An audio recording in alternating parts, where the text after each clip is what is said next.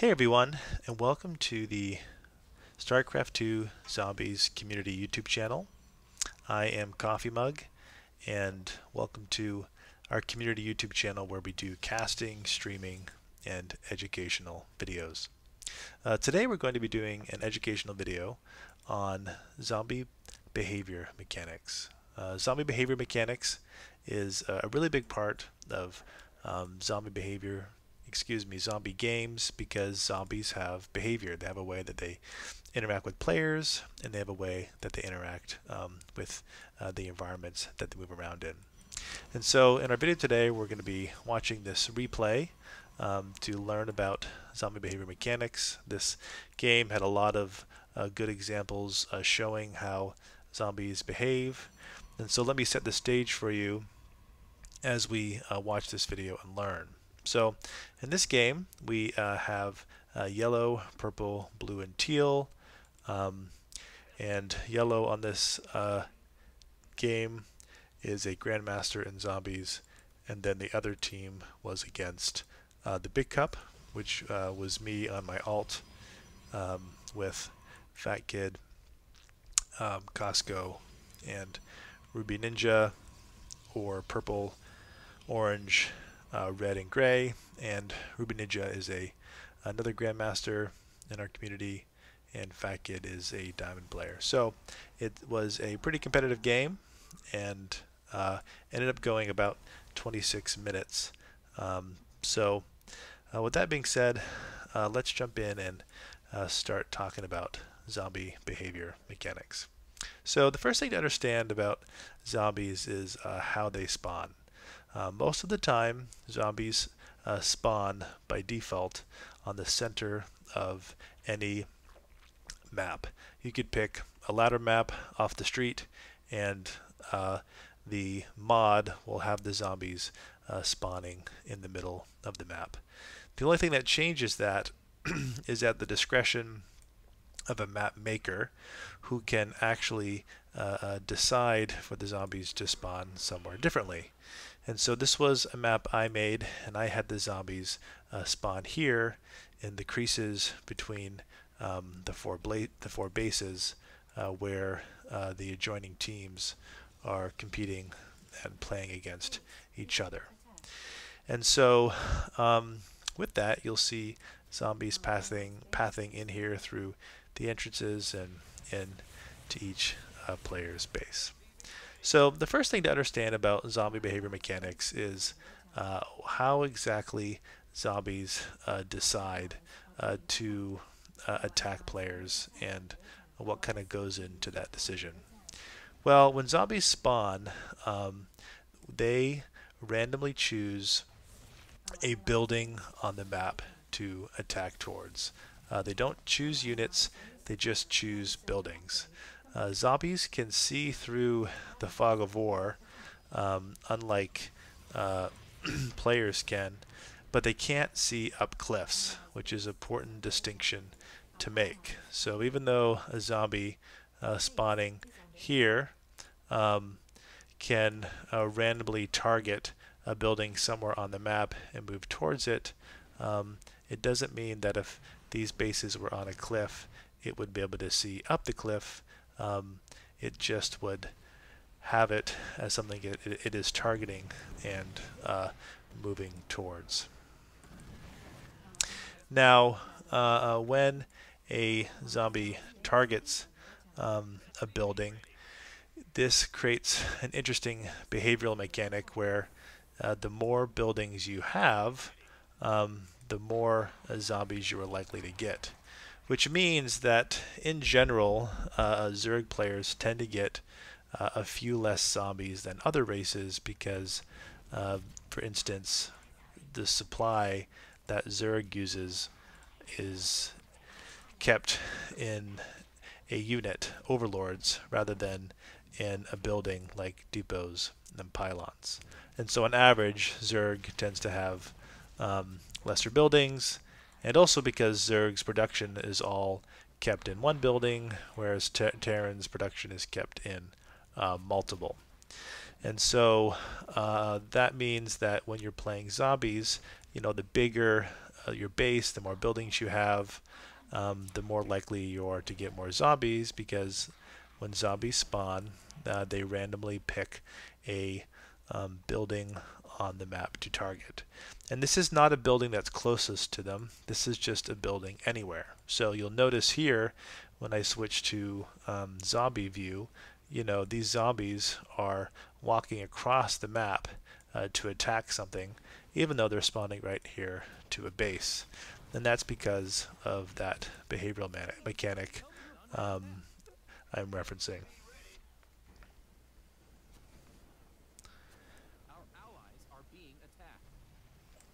Now, secondly, we get to the way zombies are replaced once they die.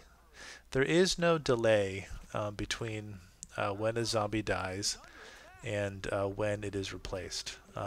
It is immediate. So as soon as these zombies are killed, that zombie is replaced back here at one of the spawn points. Now on maps where there's multiple spawn points, it is randomly determined where that zombie will be replaced and where that zombie will kind of spawn again. And so it's all just kind of left up to chance.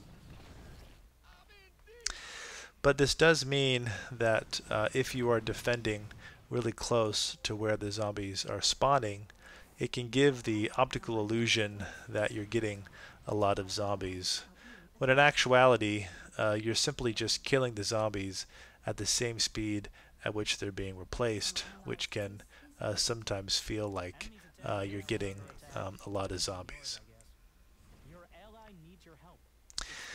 Now, zombie difficulty, or should I say the amount of zombies that spawn, is not the same for every size of map.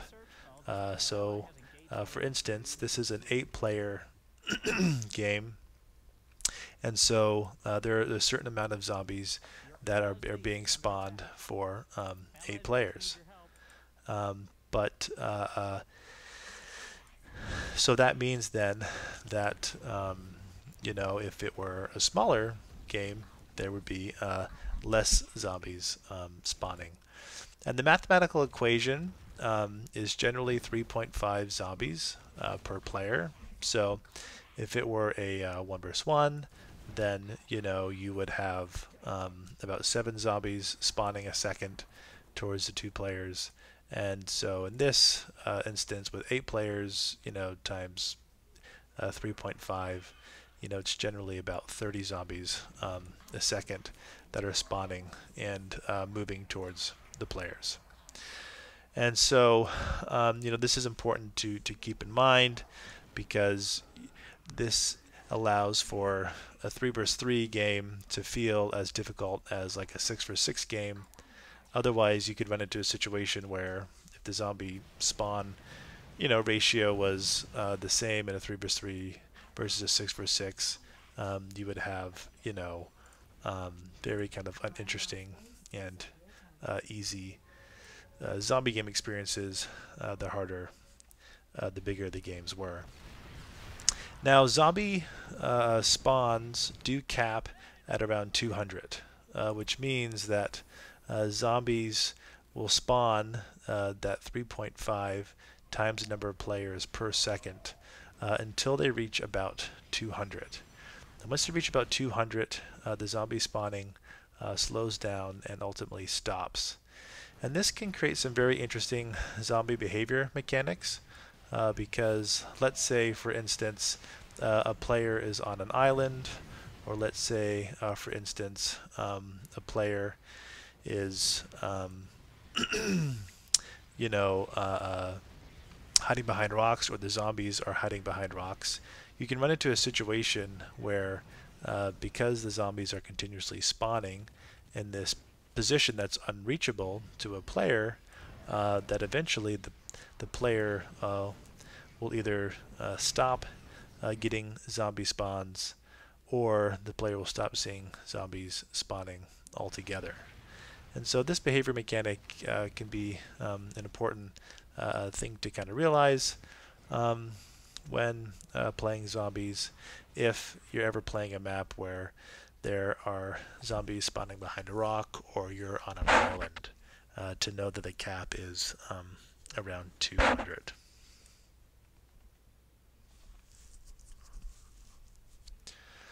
So as you see here, this is the zombie spawner. It's just an invisible structure that the map maker places to determine where he wants the zombies to spawn outside of the middle of the map. So that's kind of what I was referencing at the start. So next is a very interesting mechanic when it comes to zombie behavior, and that is the way that walls impact zombie behavior, the way that walls impact zombie behaviors. So here we see with Teal a wall, and well, actually this isn't a very good wall, but if he were to add a building here, Teal would have a wall, and walls really affect how zombies behave, because when there's a wall, it affects a zombie's ability to do that targeting of a building that I mentioned earlier. So, for instance, if a zombie were to attack a player who didn't have a wall, that zombie would find the easiest path to get to that building, which for Teal would be through this area, and for Orange is through this big open base. And so all these zombies are theoretically attacking towards different buildings here. Now, when they reach these units, they'll attack those units, and so that then causes the player to have to interact with the zombies. But mechanically, the zombies are just attacking towards buildings. But once there's a wall in place, it affects the zombies' ability to target the buildings behind that wall. Now, it's a misconception that when you wall, the zombies are no longer targeting the buildings behind the wall. In actuality, the zombies simply default to a secondary mechanic where they try and reach the building from another angle. And so this can create situations where the zombies then move alongside a player's base in order to maybe reach a building like back here, like the turret, or much like we see here happening with Yellow. The zombies, because Yellow has walled with his tanks when they siege create a wall to the zombie pathing. What then happens is the zombies try and find the closest point around a player's base to try and still reach that building they're targeting. For all intents and purposes, you can simply think of walling as blocking a zombie's ability to reach that building, and so the zombies then will only target buildings that are in a player's wall. But for a more nuanced understanding of that mechanic, they are still attacking towards that building, but they'll do it on they'll do it around the edges of a player's base, which means that if you're playing a map where your wall so happens to be the closest point that a zombie can reach, even if you're walling, zombies will still attack through your wall, which is why sometimes on certain maps walling doesn't actually work very well. Next, we get to Detector Zombies. And Detector Zombies are these bigger zombies with a shield, like we see here, usually colored, that have the word Detector on them. And Detector Zombies have a 2% chance of spawning every 1.5 minutes, every 1.5 clock minutes. And so that means that every 1.25 minutes, there's a 1 in 46% opportunity for a zombie to, each and every zombie to turn into a detector. And this is important to realize because zombies never spawn as a detector. Zombies always transform into a detector. And every zombie has a 1 in 46% chance or a 2% chance of turning into a wall, or excuse me, a detector, which means that once in a while you'll have a zombie in your base, and all of a sudden it'll turn into a detector.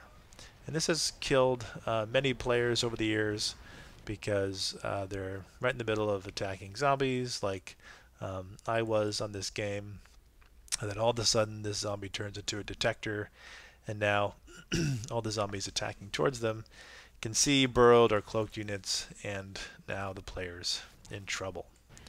And so this is something to consider when you're kind of battling it out and interacting with zombies, that there's a 1 in 46 chance or 2% chance that each and every zombie will transform into a detector as they're moving around in the base every minute and 25 seconds.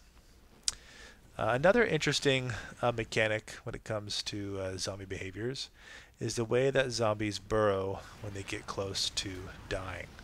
And so you can see here with yellow, or excuse me, orange, we have some zombies that were burrowed back here.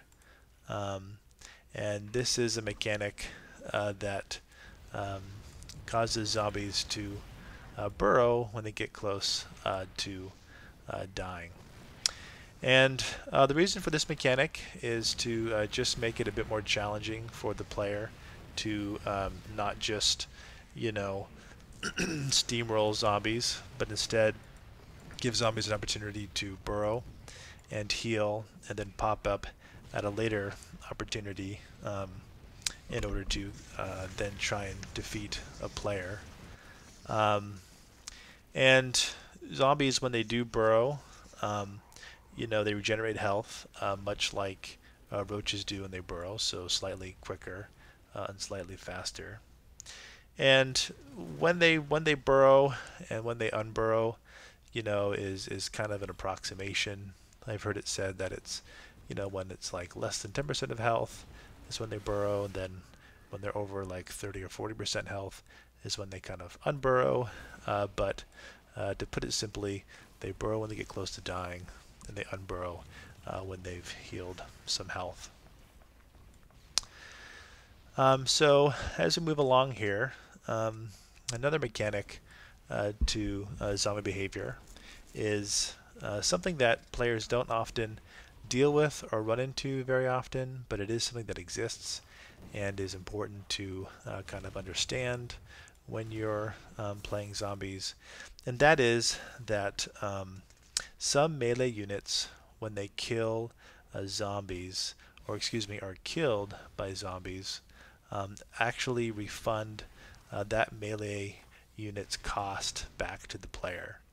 And this was a mechanic that Smile, who is the creator of Zombie Bounty, added in order to help players who maybe are needing to kind of defend zombie with melee units, which, if you don't know this, melee units are typically terrible at defending against zombies because they can't shoot them at a distance before they reach their bases.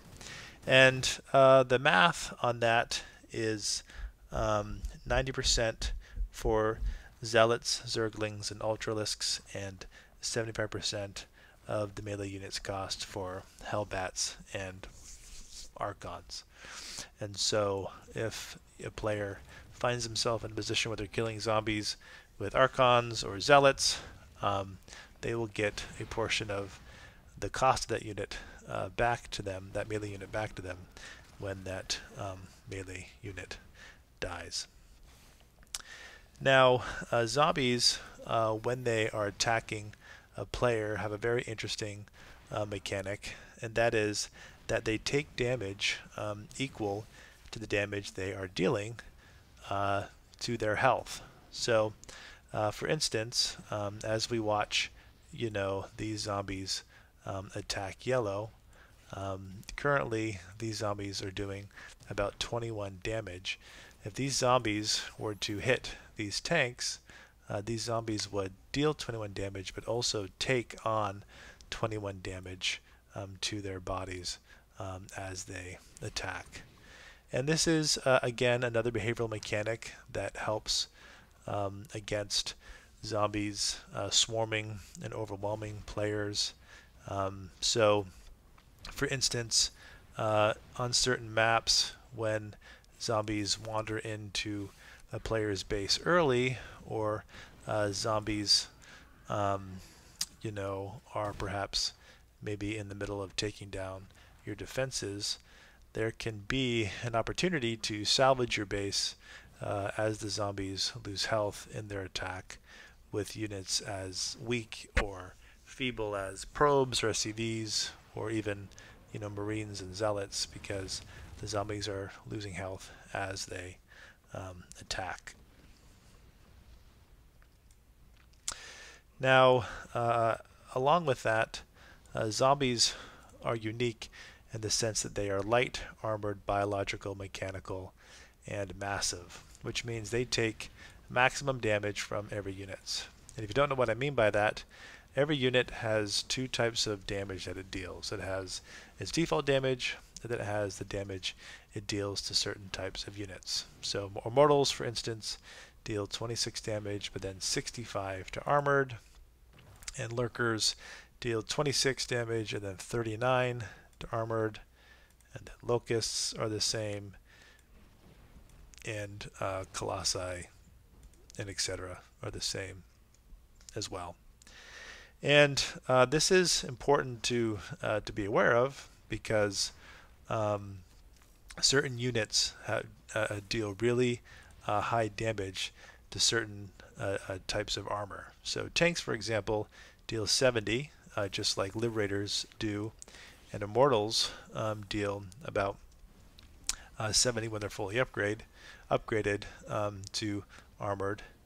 And so this is a mechanic to take advantage of when you're trying to decide what kind of unit to defend zombies with. And so, for instance, with Terran, units like Marauders and tanks and Liberators can be very good. For Protoss, it tends to be Immortals and Colossi, and then for Zerg, it tends to be Lurkers, because they do extra damage to armored, of which zombies are considered. Now, zombies are interesting in the way that units kind of perceive them. So even though all zombies are ground units, and zombies can never fly over, you know, edges on the maps, ranged zombies are actually partially considered air units, which means that you will see instances where turrets or Vikings or any kind of AA will actually attack ranged zombies. And this is a mechanic that was designed to help with the elimination of ranged zombies, because they tend to be slightly more difficult than melee zombies because of their ability to shoot from afar. And so you will notice that your Vikings or your Phoenixes or your turrets will attack ranged zombies, because they're partially considered an air unit. But what's unique about ranged zombies is that they're also considered massive. And because they're considered massive, it means that ranged zombies, unlike melee zombies, break force fields, break Protoss force fields when they're placed down, much like Ultralisks break force fields when they are placed down. While melee zombies won't, because they're not considered massive. This also means that melee zombies um, can be picked up by phoenixes, while range zombies cannot be picked up. After that, we then get into how zombie damage kind of progresses over time. So zombies don't stay the same difficulty all game. They actually get harder over the course of a game. And so, as we see here at minute 25 in the game, zombies are up to 25 health and 405 health and 25 damage. And that's because every 1.25 minutes on the game clock here, zombie damage increases by 1, and its health increases by either 5 or 10 HP for an average of 7.5 HP, which means that over the course of a game, the longer it goes, even if zombies started at like ×2, they will eventually get to ×3, ×4, ×5, and their damage will increase as well.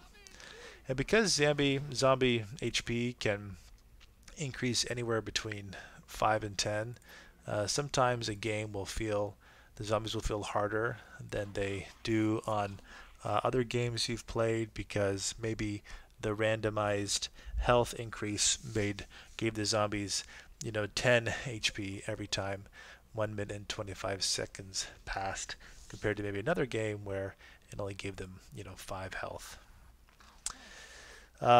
With that, we then finish with 2 more mechanics, which we'll have to cover here as we get to the end of this game.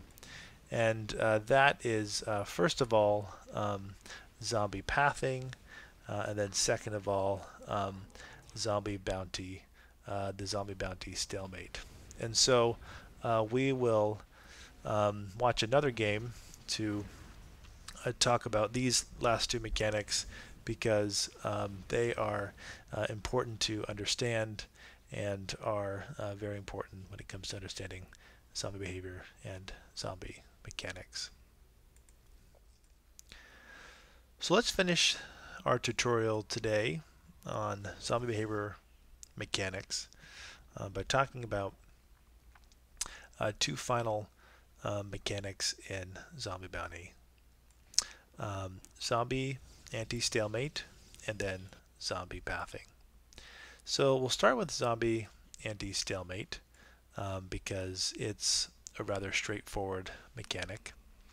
And zombie anti-stalemate is a mechanic that activates at around 36 minutes on the game clock, that will incrementally make zombies attack quicker, attack harder, and move faster, much more quickly than the way they normally increase in difficulty. And this is to help games that are going on too long to come to a conclusion by making the zombies increasingly more difficult until the zombies defeat one player or another. Now this game is on a 2 vs 2 map called Coiled Plain, which has players defending 2 entrances into each of their bases, and then there are expos in the corner. So if this game were to go on to 36 minutes, you would see these zombies here in the middle increasing in 0.125 movement speed, 10% attack speed, an extra 5 health on top of what they normally get every 1 minute and 25 seconds, which is that interval I discussed earlier that indicates that is when zombies get harder and harder throughout a game. Now, before the stalemate, there's also zombie pathing. And zombie pathing is a really important part of playing zombies because it can really impact how you defend and how the zombies behave, and also can allow a player to determine how a zombie moves towards their base or behaves, because there's a bunch of different factors that impact pathing. So as I've already mentioned, when zombies spawn, they randomly pick a building on the map and they attack towards that building. But that pathing functions a very certain specific way. And the best way to think about how zombie pathing works is to kind of imagine it like water. Zombies are always finding the path of least resistance, which means that once they spawn in the middle, they're going to cut as closely to cliff edges as they can, and they're going to move in as straight of a line as they can move to get to their intended target. And zombie pathing is something that players can exploit if they understand it correctly, because as we're seeing here with Blue, he understands that zombies find the path of least resistance and will come along the cliff, so he can build his defenses there. But there's also another interesting part of zombie pathing behavior that's important to be aware of, and that is that when you wall off one side of your base, like Blue has, zombies will try and find another path to get to that player through, which allows players to control zombie movement and pathing towards their base, kind of like Teal is doing here unsuccessfully, by sending the zombies down another path besides the one with a wall. And so when you can really get good at understanding zombie pathing and the ways that walls can impact zombie pathing, it can create a situation where you can wall at strategic places and send those zombies through another path to get to you, and also take advantage of the ledges that zombies are pathing around, like Blue is, to kill them before they get into your base. And so for the sake of simplicity, thinking of zombie pathing like water, and thinking of walling like blocking off water and sending that water another route is kind of the easiest way to understand zombie pathing and how to kind of defend against it. So with that being said, I hope you enjoyed this video on zombie behavior and zombie mechanics, and hopefully learned a thing or two so that the next time you're playing zombies, you can improve the way you're defending against them and attacking them and dealing with them to become the best zombie player you can become. So until next time, good luck and have fun.